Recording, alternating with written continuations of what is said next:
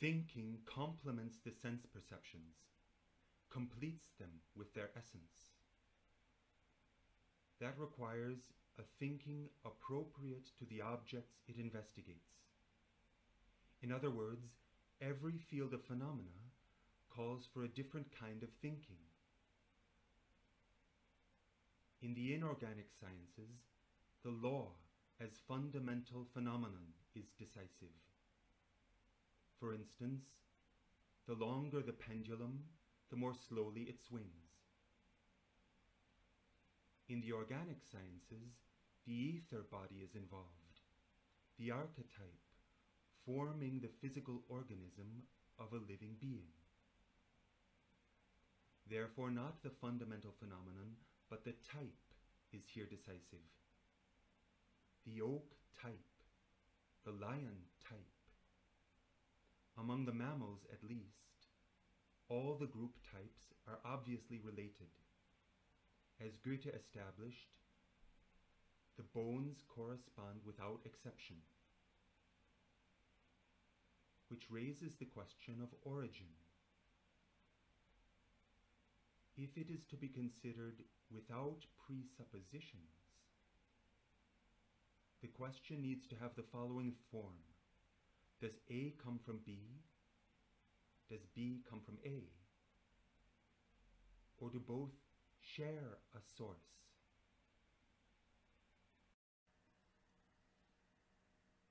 The fossil record shows the physical, or more properly, etheric direction of time.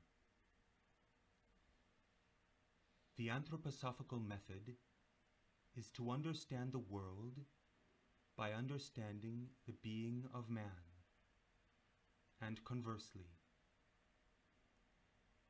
The human body has a nerve sense organism centered in the head, a rhythmic system centered in the chest, and a system of metabolism and limb movement centered in the lower body.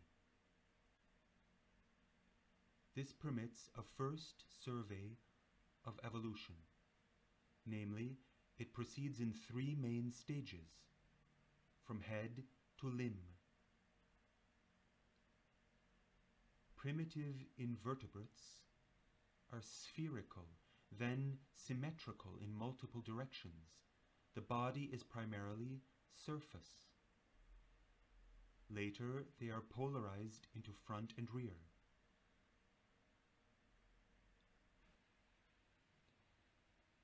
The fish has a centralized nervous system, centralized in the head, and the rest of the body is rhythmically permeated by ribs, which sometimes even extend into the fins.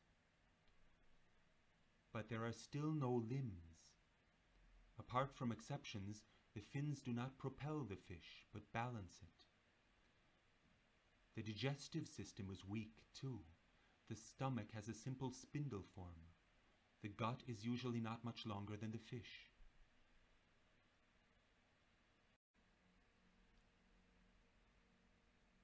Beginning with amphibians, proper limbs appear, with joints. The animal can now move outside of water.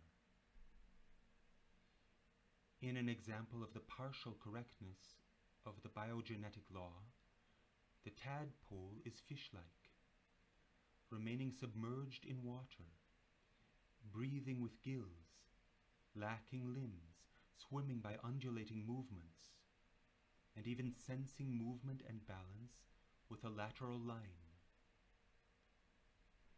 Later animals have more highly developed extremities. Ontogeny, the development of the single organism, recapitulates this as well. Even before birth, a child has a relatively well-developed head and sense organs. The digestive tract and the limbs are slower to develop.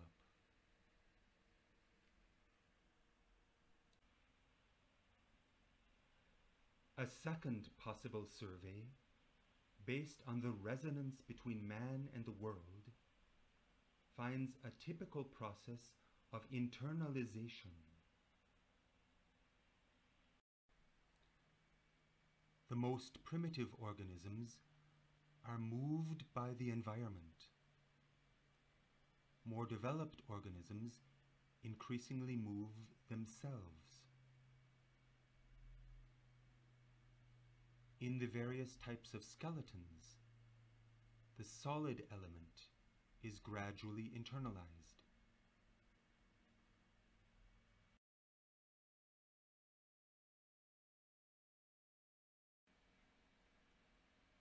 The fluid element flows in and out of a sponge. In a jellyfish, it is slightly enclosed. Beginning with insects, it is centralized in a heart and becomes more so as evolution progresses toward the vertebrates. Another internalization of the water element is the transformation of the lateral line with which the fish senses the movement of the water flowing through to the semicircular canals as the organ of balance in the inner ear.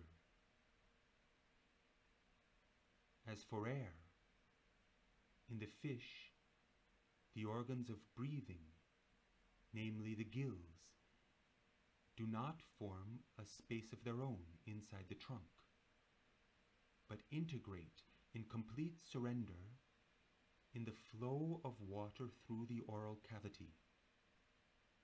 Lungs begin with amphibians. Still later groups take the air all the way into the bone, in the sinuses. Likewise, the element of warmth is internalized, making advanced animals more independent of the temperature of the environment.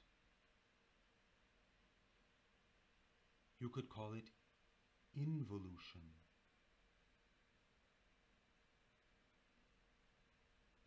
Again, reproduction begins in the outer world and is internalized over the course of evolution. For fish and amphibians, the water, air, and warmth of the environment are the embryo's protective sac. The reptile has an amnion and a shell. The bird incubates her eggs. Mammals take embryonic development into the womb.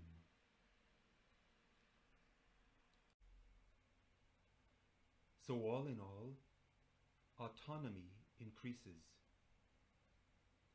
Obviously, ontogeny recapitulates this too. Even thinking is internalized. For Aristotle, concepts were still received from without, along with the sense impressions. Nothing was in the intellect that had not been in the senses. Leibniz, on the other hand, expressed our modern constitution by objecting, nothing is in the intellect that was not in the senses, except concepts.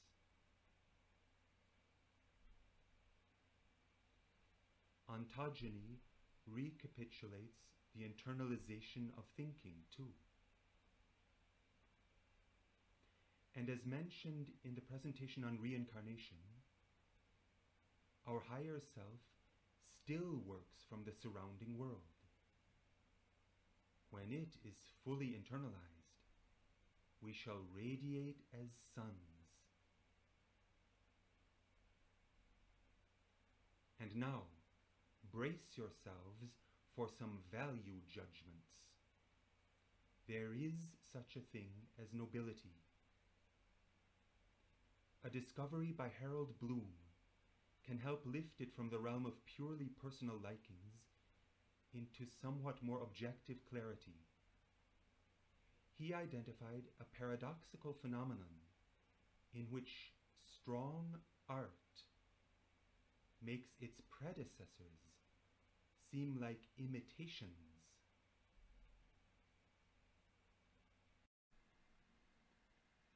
Exhibit A, 4-part counterpoint. Every voice with its own independent melody. Jesu, meine Freude, meines Herzens Freude, Jesu, meine Ziel. Ach, wie lang ist im Herzen Bahn und verlangt nach dir. Gottes Lamm, mein Bräutigam, außer dir soll mir auf Erden nichts aus Liebes fehlen.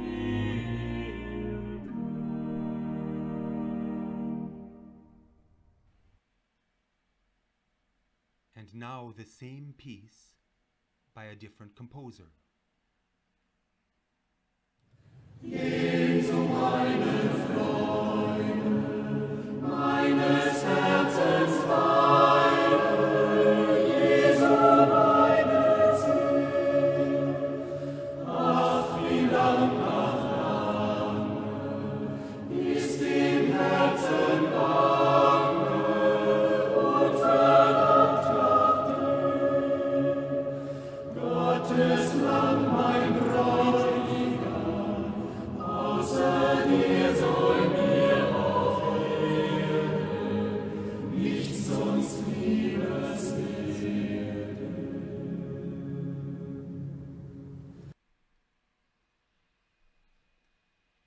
Sounds like a decent copy, a simplified version. Yet that was Bach's source for this chorale. Exhibit B. Compare Romeo and Juliet, or indeed any play by Shakespeare, with the version he got the story from, and the illusion arises that the source is but a cheap imitation. Exhibit C. Goethe's Faust, and the moralizing cautionary tale that served him as raw material. Here the impression is of a flimsy parody. In these and other examples, it is possible to see a backward stream of time, in which great events are prepared.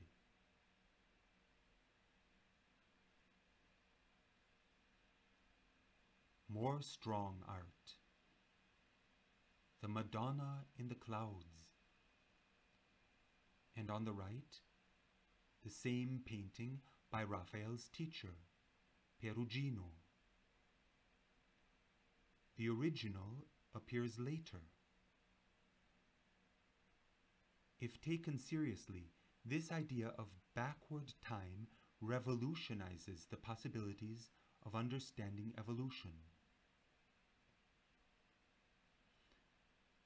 An example from ontogeny is apoptosis, shown here in the embryonic development of the limbs, in which substance breaks down, sculpting, differentiating the hand plate into digits.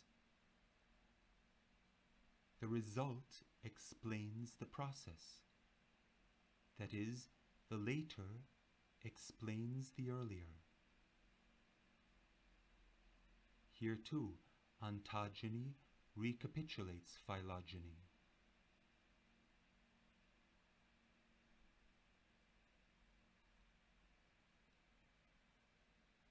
And now a question to be reconsidered.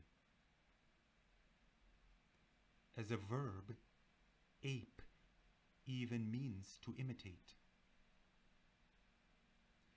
Children today are essentially taught, your grandmother was an ape, and your great-grandmother was a sea urchin. what began in the 19th century as an academic issue, the blurring of the distinction between man and animal, becomes practical life soon enough. People can be bred and trained. That too is an evolution from head to limb, from thought to deed. And it is still happening. The nobility of man is at stake.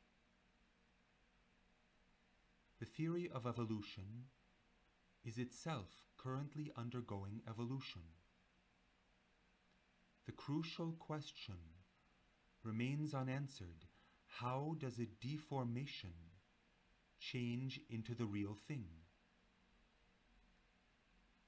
Reverse the question, and it can be answered.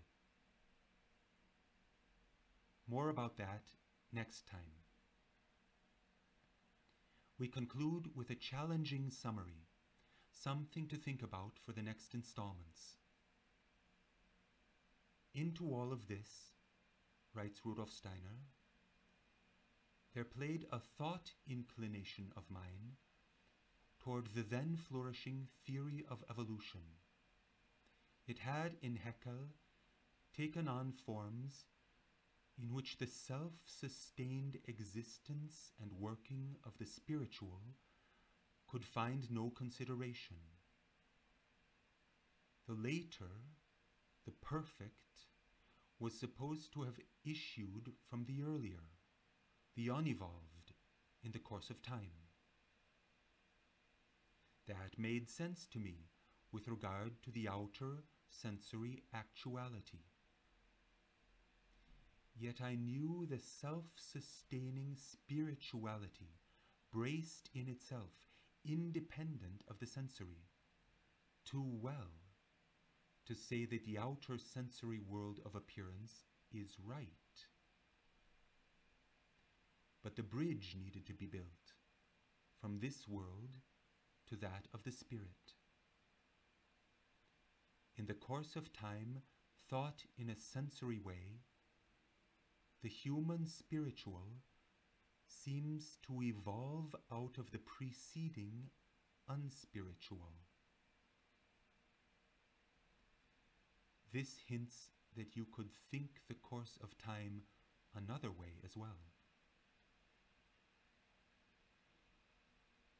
The evolution of the world is then to be understood like this, that the preceding unspiritual, out of which later the spirituality of man unfolds itself, has next to and outside of it a spiritual. The later spiritualized sensoriness in which man appears then steps onto the scene through this, that the spirit ancestor of man unites with the imperfect, unspiritual forms, and transforming them, then stands forth in sensory form.